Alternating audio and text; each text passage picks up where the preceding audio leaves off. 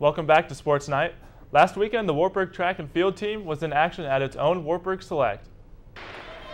On the men's side, number 15 Wartburg won the meet with 222.8 points.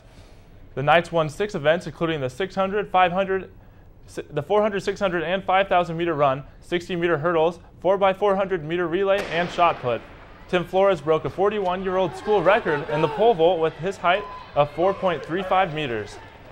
On the women's side, number 2 Wartburg placed second with 200 points. University of Wisconsin lacrosse won the meet with 234.5 points. The women won 5 events, including 60-meter hurdles, 4x400 relay, triple jump, shot put, and weight throw. The Knights returned to action this weekend as they split between the Iowa State and University of Wisconsin Platteville meets.